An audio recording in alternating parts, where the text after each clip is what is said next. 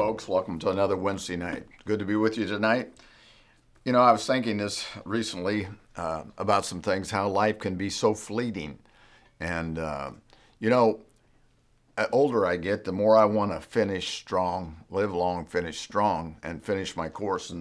And today I want to talk to you about that because we want to finish our race, our course, what God has given us to do in this life, because we're going to all stand before Him someday, before Jesus, and give account for what we've done.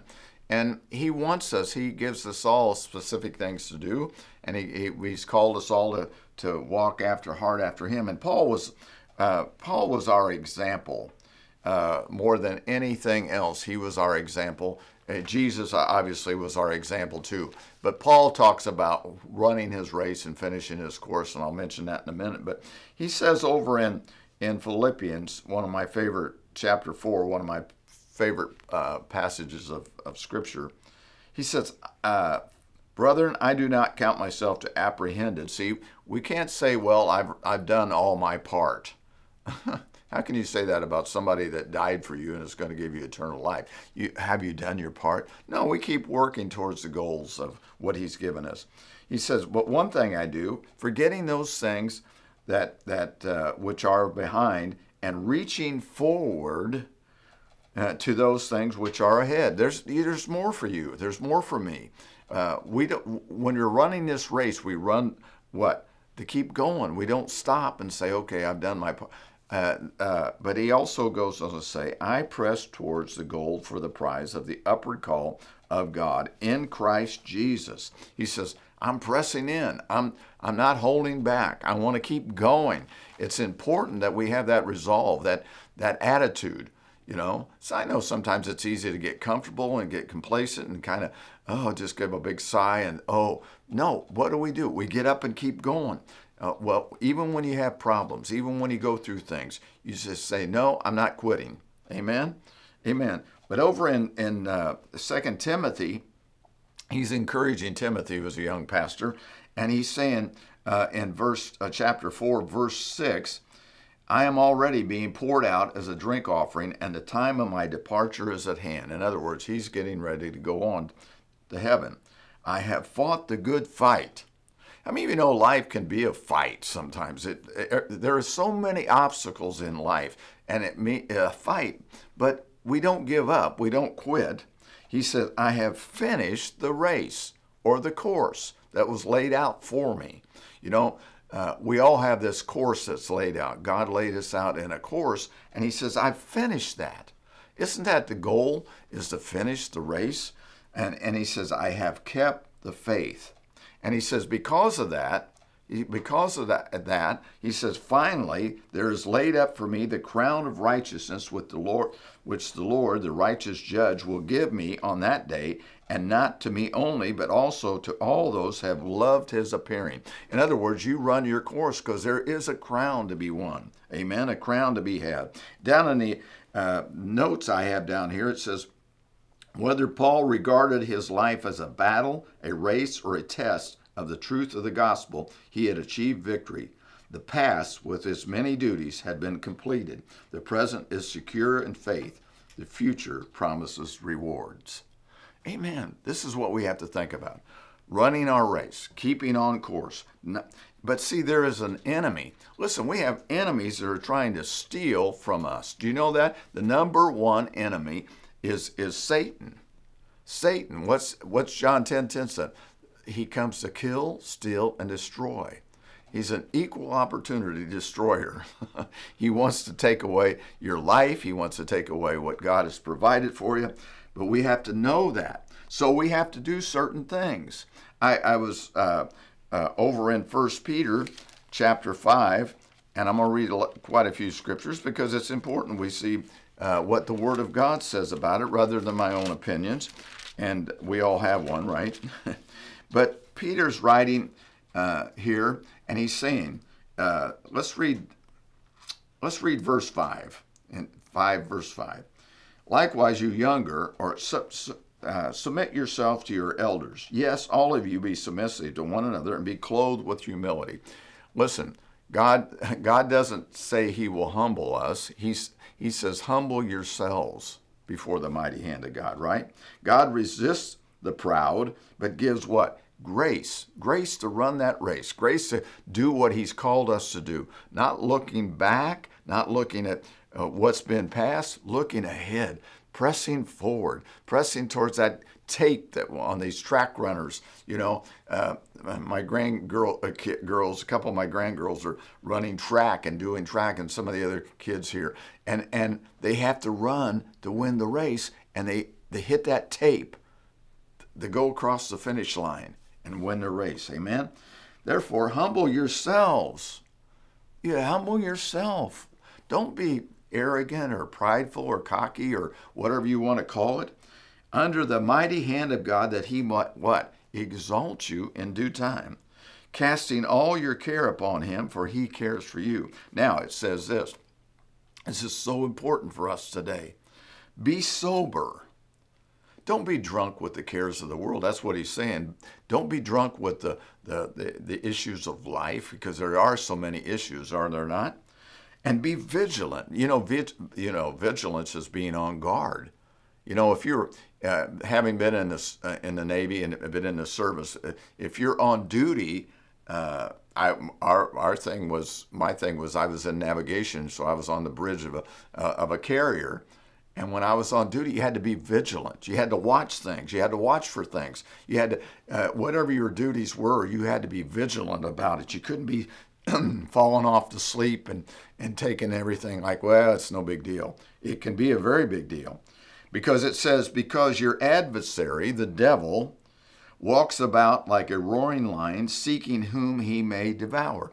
He's looking for somebody he can devour. That's why when we separate ourselves from the body, you ever a Wild Kingdom, ever watch those shows where the lions or the hyenas or whoever, the predators, will come after the ones that are separated from the group, or they're weak, or they always go after them. That's the same thing the enemy does. When we don't associate with the church, when we don't associate with other believers, when we're staying isolated to ourselves, we're a candidate to be devoured. Really, resist him.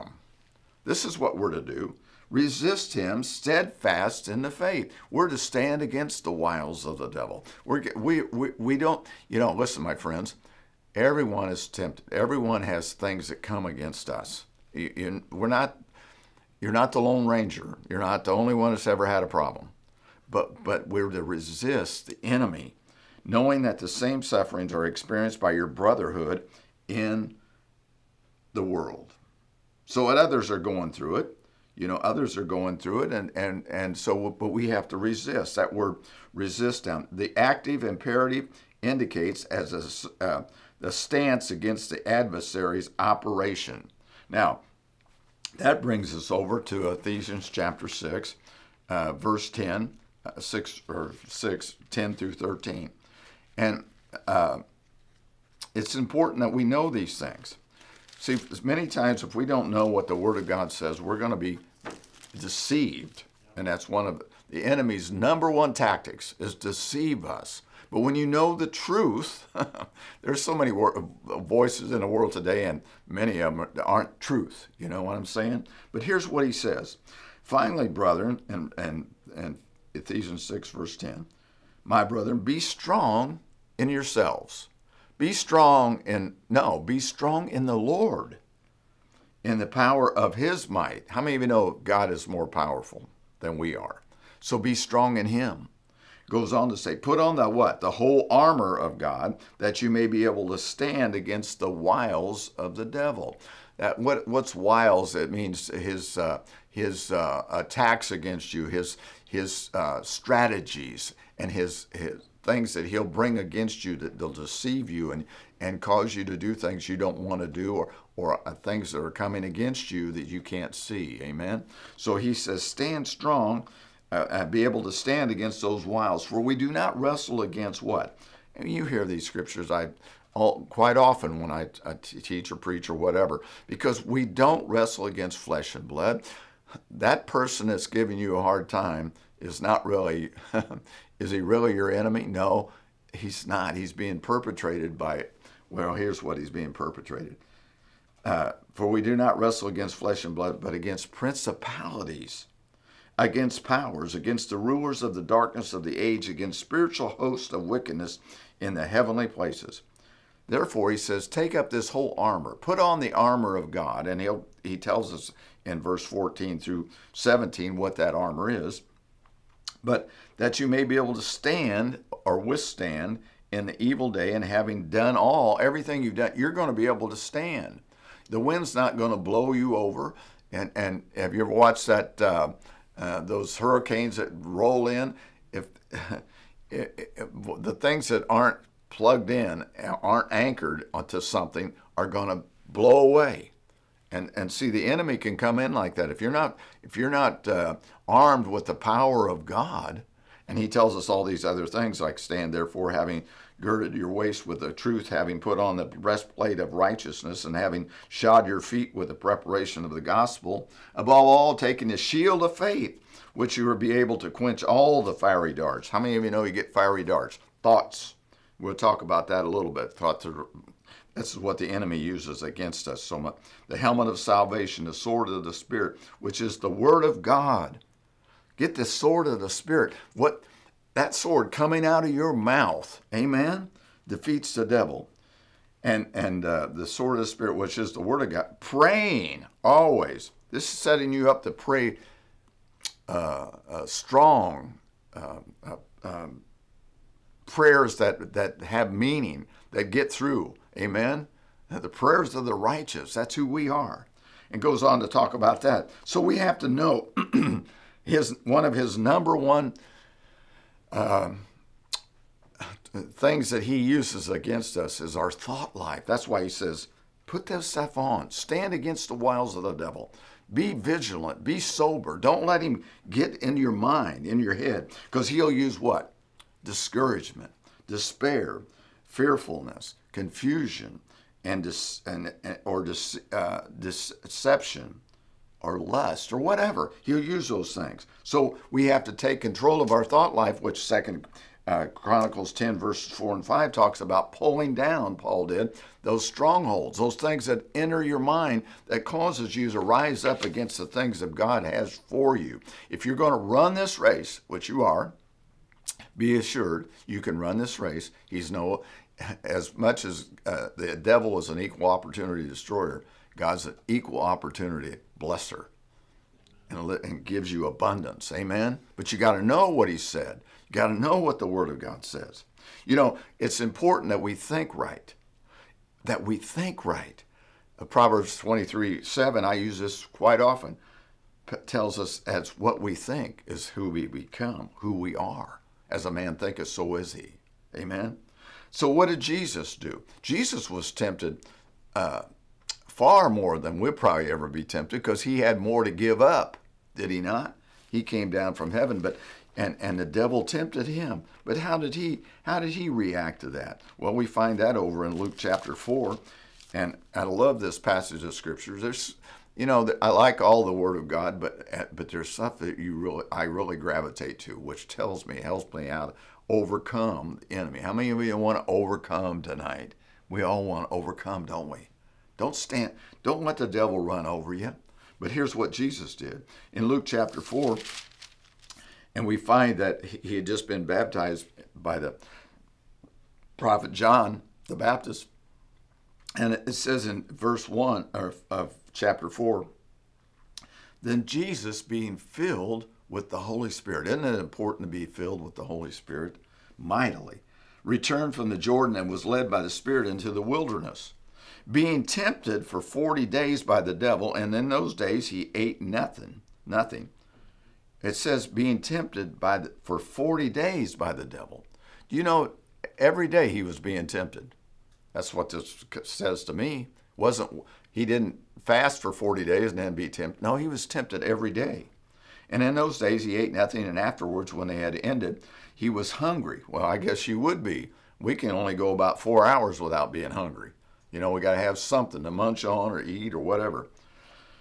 And the devil said to him, if you are the Son of God, command this stone to become bread. Now, where did he say? He told it in his mind. He's thinking it. He comes at him and telling him, if you are the Son of God, isn't that the way the devil, if you really are born again, if you really know Jesus, why are you acting like this? Why is this not happening for you? What's going on with you? See, if you really think you're born again, no, you're just an old sinner saved by grace. We're not old sinners. We have become the righteousness of God in Christ Jesus. And those old things have passed away, according to 2 Corinthians 5:17. Amen? But Jesus answered him, saying, this is taking that sword of the Spirit and put it in operation. It is written, hallelujah. If you know what's written, you can use it. He gives it to us freely. Man shall not live by bread alone, but by every word of God. How are we to live? Not by the food that we eat, by bread, natural things, but by the word of God. Amen? Then the devil, isn't that like the devil, taking him up to a high mountain, showed him all the kingdoms of the world in a moment of time. And the devil said to him, all this authority I will give you, and their glory, for this has been delivered to me, and I give it to whomever I wish. Therefore, if you will worship before me, all will be yours. You know, a lot of people in the world today have given up their right. They're worshiping the enemy for something for natural means. We can't do that. We have to worship the Lord, our God. But the devil said, if you'll worship me, I'll give you all these things. Then Jesus answered and said to him, what did he say? Get behind me, Satan, for it is written, there again, you shall worship the Lord your God, and him only shall you serve. How many of you know if you worship God, you'll serve him, and you'll serve whoever you worship? So it's important that we put our worship in the right place. Amen. Amen. Then he brought him to the Jerusalem, set him at the pinnacle of the temple, and said to him, if you are the Son of God, there he goes again. You mean to tell me you're born again? Yeah, you better know. You remind him. Thank God I was born again on that night. I bowed my knee to Jesus Christ in a hotel room. Whatever your situation was, I walked forward in a church service. Whatever. I read my Bible and I found I could be born again by believing on the Lord Jesus Christ, right? But he says that to him. He said, if you are the Son of God, throw yourself down from here. Isn't that crazy? For it is written, he shall give his angels charge over you to keep you in all your ways. And in the hands they shall bear you up, lest you dash your foot against a stone. And Jesus, see, he knows the word, does he not? Don't be crossed up. The devil knows the word of God. And Jesus answered and said to him, it has been said, you shall not tempt the Lord your God. And when temptation comes at you, when things come at you like that, get behind me, Satan. Get away from me. In Jesus' name. We have that authority, do we not? Now, when the devil had ended every temptation, he departed from him until an opportune time. Listen, you got to know he's going to try to keep coming back because that's his MO. That's his mode of operation. It keeps plugging you. You know, I've heard a message one time where Keith Moore was talking about, what are you going to do? Things aren't going the way you think it should. You've been preaching the word. You've been speaking the word. They're not going the way. And what are you going to do? What are you going to do? What he's trying to get you to do is agree with him. We're to agree with God, not the devil. So here we are. And the next, before you know it, it keeps winding that thing in your mind. What are you going to do? What are you going to do? The problems come. And all of a sudden you say, what am I going to do? What are we going to do? It's almost like panic because listen, that's why we need to know the Word of God. Run the devil off when he begins to get in your mind and get your thought life. Amen? Amen. We have to know this, my friends. This is called running your race, finishing your course, doing what God's called us to do. Amen? Because we don't want to be an afterthought, a has-been. I've served God for 30, 40 years and then drop off. We have to do the same things. It's called practicing our faith, living our faith. And we call that preaching the gospel, live the gospel, right? In Psalm 1 through 3, this is what he told, the psalmist says. And this will probably be my last scripture because running out of time this morning. Blessed is the man or the person who walks not in the counsel of the ungodly. Is Satan ungodly? Absolutely he's ungodly. Nor stands in the path of sinners, nor sits in the seat of the scornful. But his delight, say delight if you're there, his delight is in the law or the thoughts of the Lord. And in his law or thoughts he meditates what? Once in a while when it's good, when I go to church for an hour and a half on Sunday, if I make it, if I get there. No, day and night. You're thinking about the things of God. He will keep thee in perfect peace, Scripture says, whose mind is stayed upon thee, for you trust in him. Amen? So we keep our mind stayed upon him. We have to sweep out those old thoughts, those nasty things that try to get in our mind.